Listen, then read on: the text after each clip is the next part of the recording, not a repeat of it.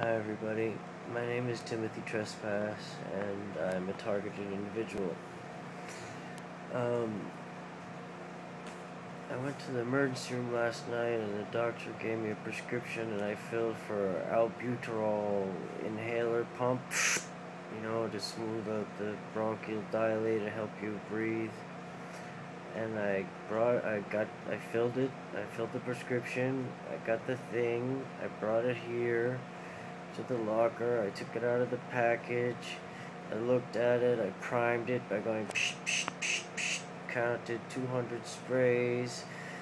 I read the whole paperwork, everything. I threw the box away. I got up this morning. I put it in my pocket to walk out and go get a cup of tea.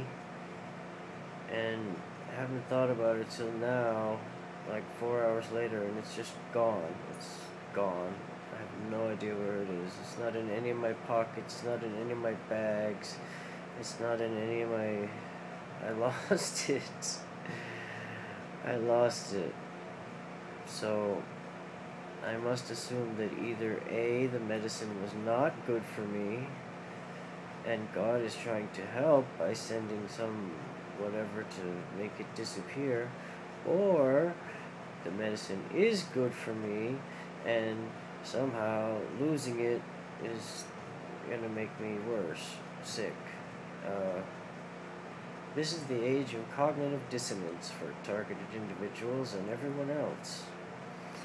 By telling you something is good and then telling you something is not good,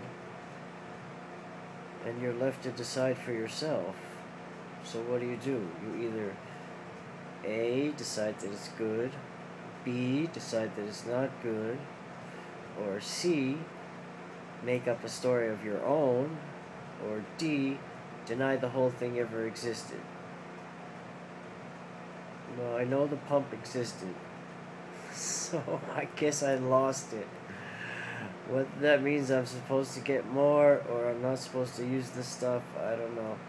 My fear was that if you use it, you'll get, like, addicted to it. You know, your body will go, oh yeah, here's this thing, now I don't need to do this anymore, and then you get stuck using these things forever. I don't know. I never tried it.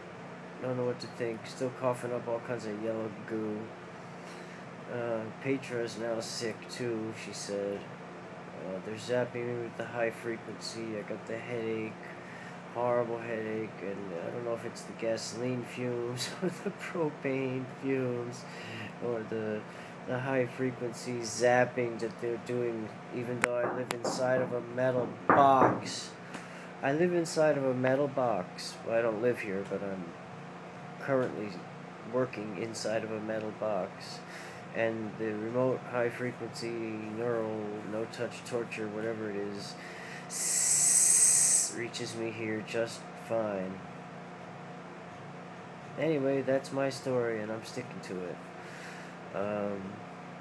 God bless you all.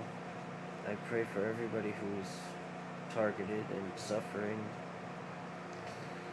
I know there's billions of suffering people. Pray for them all. And I'm grateful to have a place to talk, even if I'm the only one who hears it. Thank you very much.